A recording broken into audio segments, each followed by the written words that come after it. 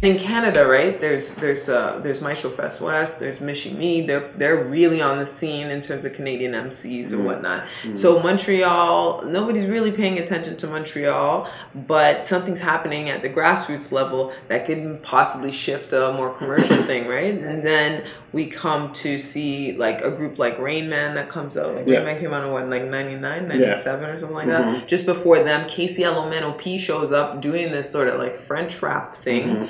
And so that changes a lot in terms of visibility towards visibility locally around a hip hop community and culture in Quebec and in Montreal. Because we see the people are having growing opportunities to make videos. So then we see videos come up. We see so KCLMNOP, then Rain Man on the French side, and Muzayan in 2000 getting the record deal in 2000 with BMG. Muzayan coming from Saint Michel and having their Haitian roots, and they're doing code switching at that point where they're using English, French, and Haitian Creole. They got 2 guys and a girl, and who's also who's an MC. Like, she's not just a singer, she sings in the group, but she's an MC. That group's success really opened up a whole other story in hip hop in Montreal, where English rap starts to fade out.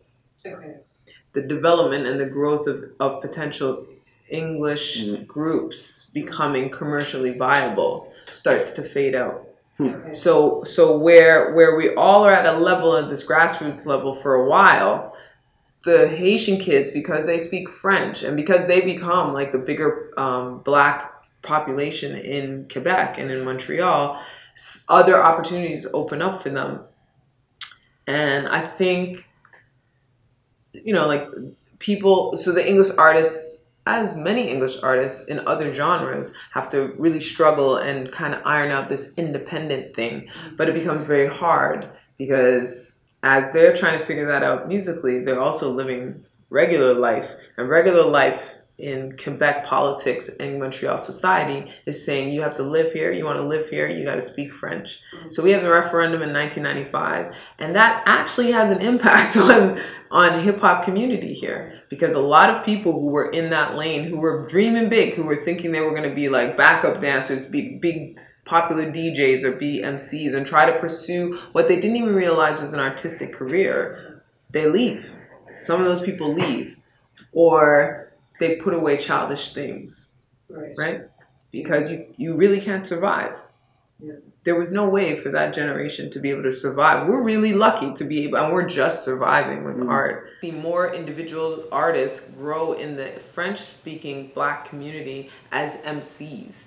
And that's definitely linked to the French artists, Nomadic, Rain Man, Muzayan, and then Sans Pression, who start to get this visibility in terms of music industry market. But Quite Sane was like, he was like the most popular DJ, like international hip hop DJ before We Funk, like before, and he's from LaSalle, like he's a guy from LaSalle, I think there's also LMDS in the Francophone side.